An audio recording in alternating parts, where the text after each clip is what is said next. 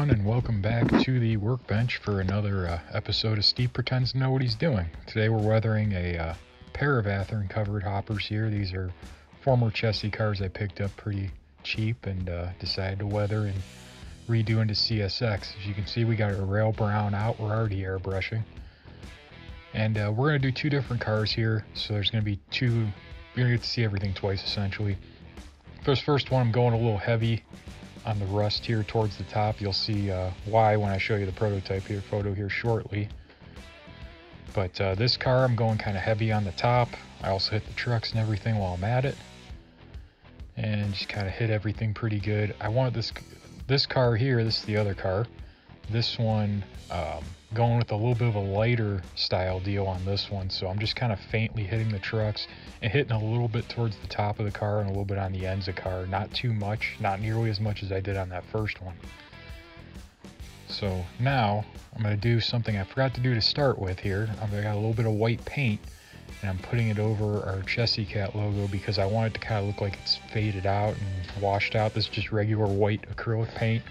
Put a little bit on, and then I'm taking and wiping it off with a Q-tip to kind of just get that faded look to it. No real exact science to this, guys. You just kind of put it on there, wipe it off, and it's going to look decent. It might look a little like but it'll look better in the long run. So you just kind of get it on there, get some decent coverage on there, and let it roll. Now we're going to fade our cars here. I do this after I do the rust brown because I kind of want to tone that back a little bit at the same time. So this car here, we're going to go pretty heavy on our fade coat, like really heavy, because the prototype photo I have, the car that I'm doing is pretty dang faded. It's very pale or yellow compared to our other car that's going to be a bit of a rust bucket. So now here's our rust bucket car, and we're going to throw a little bit of white on there. We're not going to give it too much though. Just kind of hit it a little bit. I don't want to get too heavy with it, not like the other one. So while I've got a second here, I decided to do these two cars at the same time just to show how using the same techniques you could get a different result. And as you can see, we're already starting to look a little bit different here. Here's our prototype photo of our first car. Now, it's not going to look exactly like this when it's done, really, because this photo is from like 2004-ish. But I just really liked how the patch out was on it, so I'm kind of toning it back a little bit, but it's still going to be pretty gnarly looking when we're done. I want it to have that like 90s era appearance. Got our Sharpie permanent marker here, a little bit of brown going on. And we're going to go ahead and start doing some work with our marker here. We're just going to kind of look at our photo and reference some different spots that you can see rust kind of at, and I'm just literally drawing it on there. Kind of hitting that edge there. You get a lot of rust along the edges there, as well as along those little spots where the, oh gosh, what the heck you call them, the supports for the roof walk there kind of sit, as well as you get that seam down the middle of the car tends to get a little bit. So I'm just kind of going off the photo and just putting the little dots here and there. Not really getting too carried away as far as trying to match the photo exactly, because our car numbers are going to be a little bit different than the ones in the photo, I think. I can't really remember, to be honest with you. But we're just kind of, putting some dots in here, just trying to be random about it. You don't want it to look like you're doing it exact, exact little spots everywhere. You want to be random with them. That's part of what makes good weathering, because in the real world, things all are a little bit different. So now we have our other car, and we're just going to kind of do the same process. And as you can see here, this car's got a little bit of a lighter thing going on. That's why I went with a little bit heavier of a fade coat. This one's got some more like streaking kind of deal going down too. Now this photo was from the early 90s, so things go a little bit heavier. That's just kind of the way she goes, We're going to go ahead and we're going to do our entire seam down the middle here because this car doesn't have a patch over it. And then we're going to go ahead and hit all of our little supports up there at the top, kind of make some streaks off of them. I'm not getting too carried away with our streaks because we're going to be adding to those later on. This is just kind of back to the layer thing I always preach. You always want to build in layers, and we'll just do a little bit here, a little bit there to kind of build up. Again, all I'm doing really is just kind of referencing my photo and trying to draw what I see as close as I can. So we get some more streakage, lots of streakage going on here. Little scrape marks, just whatever feels right.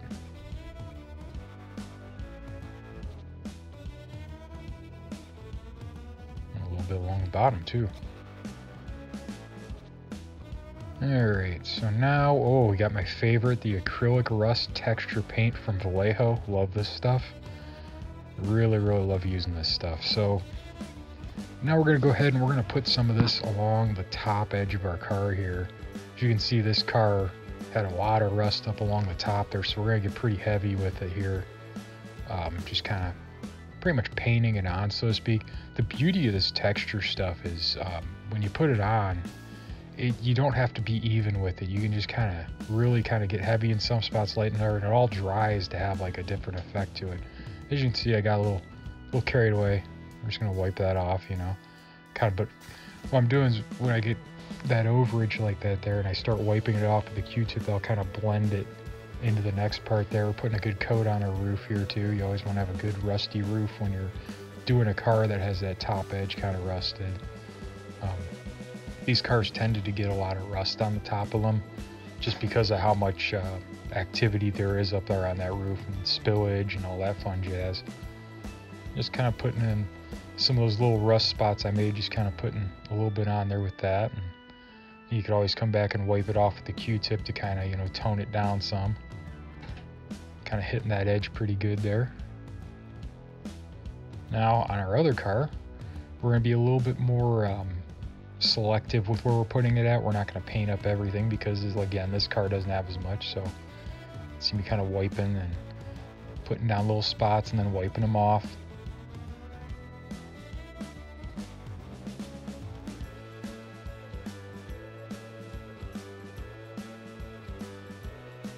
And again, just, you know, put it on, wipe it off, and put it on and wipe it off. That's kind of the trick of weathering. You know, you could always wipe off a little bit if you get a little crazy. You could always add a little bit more if you need to.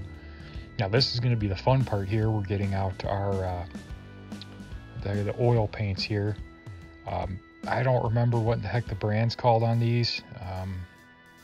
What dark rust paint from Abbott, I can't even say that. It's dark rust oil paint. Get a dark rusty color. That's gonna be what you want to use for doing this. So I'm gonna put a little bit down there, and we also have some light rust just for flavor, because you always want a little bit of flavor with this stuff. I don't use oil paints a whole heck of a lot, but I do use them in certain things, and with how the streaking is on these cars, I really like to use them, as well as some enamel thinner. That's what you want to use with your oil paint. So I'm going ahead and I'm dotting all those spots up there along the top with that little bit of oil paint. Take my Q-tip, wipe it down. I'm going to get a little thinner, as you can see here, just to really kind of work it out a little bit more. Now the cool thing with oil paint is when you take it with that enamel thinner, it really turns it into like a streak kind of thing.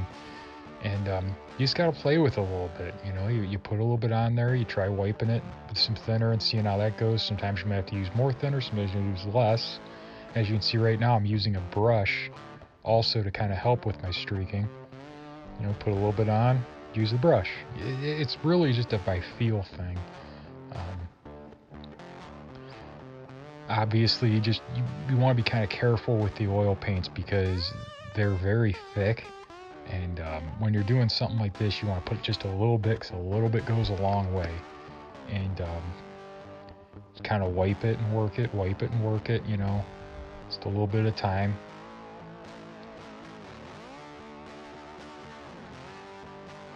So I get those really fine streaks. You really have to kind of just keep wiping and putting more on, and wiping and putting more on, and just kind of keeping that process going over and over again to get the really fine streaking kind of deal. You could also kind of use a brush to do it, but the problem I've run into with brushes is you tend to end up with a lot more streakage than you want. So you gotta be kind of careful with using the brushes. And here we go over on this car. Now this one's gonna be pretty gnarly looking. We're going to go pretty heavy here with our oil paint. It's not going to look like it here at first, but it's going to get pretty wild here. And you guys are going to get to see a little bit of the whole why I'm talking about putting some on, using some thinner and wiping it off and doing all that, because it's going to look pretty terrible here in a minute. Yeah, that looks god-awful. And we're going to wipe some of that off, of course, their thinner. But as you can tell, it really kind of darkened our car up and gave us more of that rusty color. So even though it looked horrible and it wasn't quite what I was going for, it still looks pretty good now. Now what I'm going to do is I'm coming through and I'm starting off with that oil paint right along that top edge, and I'm wiping it down with the Q-tips and some thinner and just kind of working that in and coming back and wiping some off and working some in. And the one important thing I'm going to tell you here is when you're doing something like this with the streaking and the oil paint, you always want to wipe up and down. Do not wipe side to side unless you're trying to clean something off. The streaks are always going to be up and down from top to bottom, so that's kind of the important part when working this. You see I got some thinner in there because I thought it was a little too heavy. And I got a dry Q-tip, I'm wiping some of that off.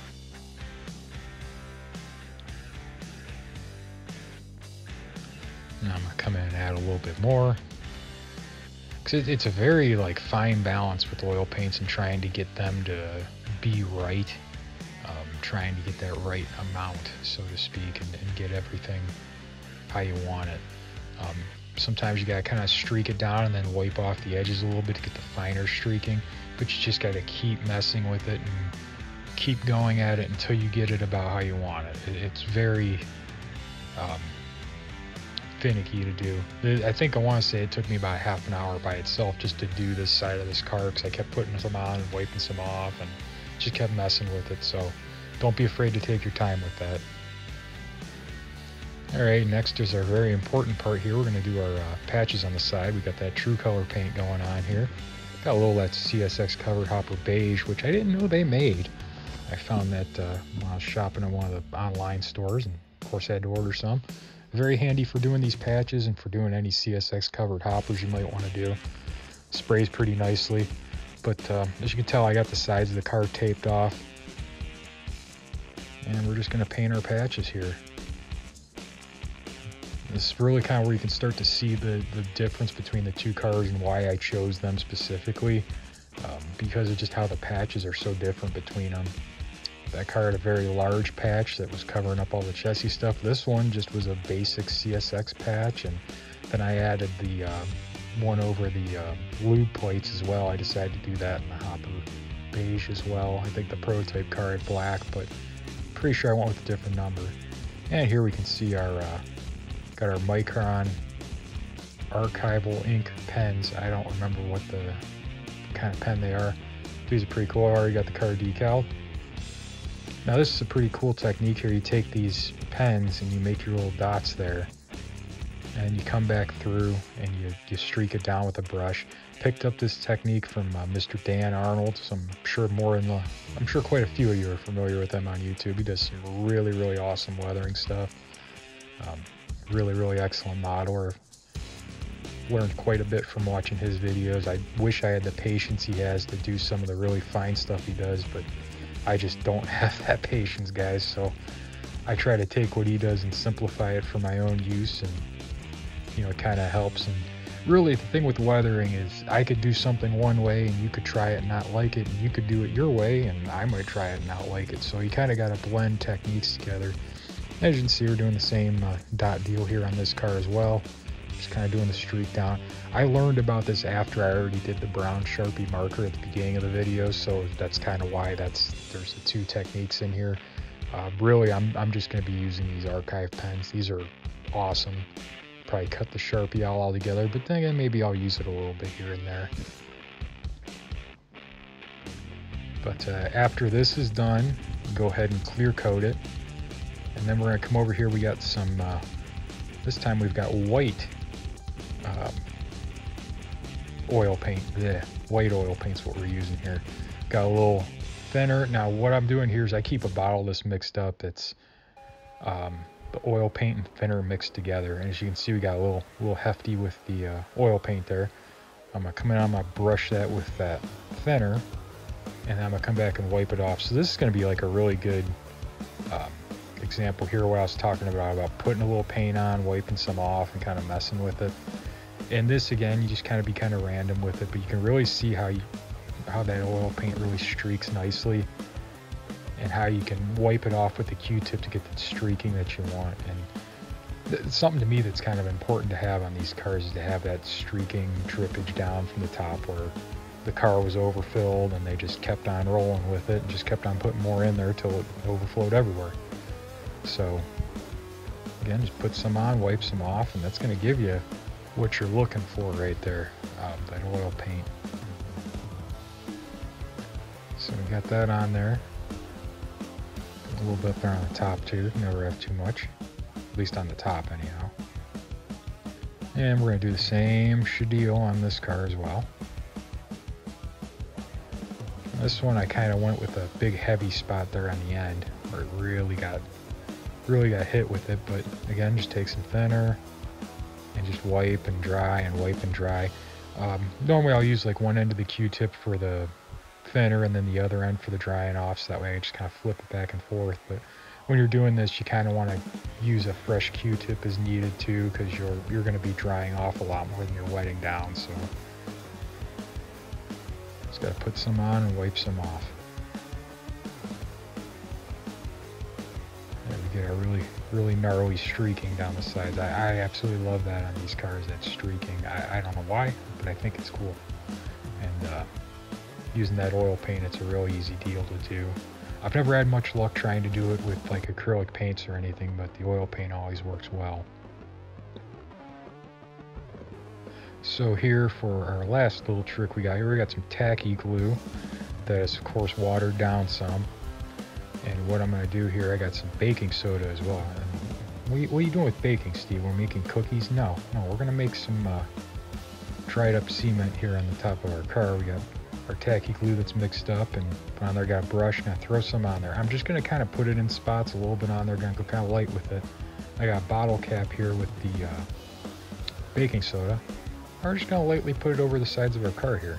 And what this is going to do is it's going to give us that oh gosh, that textured cement look. I see you kind of get a little shot of it there. I'll go ahead and do the same deal here on this side of the car. And we're just going to put it on there kind of light in different spots and be kind of random with it. And then just take and kind of dump it on there. Now you got to be kind of careful because this baking soda tends to clump up a little bit. And when it'll clump, it'll kind of look kind of cheesy. So I normally try to take a Q-tip and kind of try to wipe it down a little bit, maybe wipe off where I got a little too heavy in some spots and stuff, and just kind of work it in a little bit. But it's just a cool little technique that'll add just that little bit extra to it and kind of make it look even more real. I like to try and get some kind of sticking to the sides of the car too if I can, so I get a little bit of that glue on there. That's also why I kind of tilt the car back and dump it down the sides of the car to let it kind of sit down. But that's gonna be about it for this one, guys. Other than that, we just got to clear coat one more time, which I'm not going to bore you with, and go ahead and get her ready to run on the layout. So until next time, this is a kind of how to do this. I'm not a professional by any means, but hey, you out there that kind of want to dive in, that's how you do it. Thanks for watching.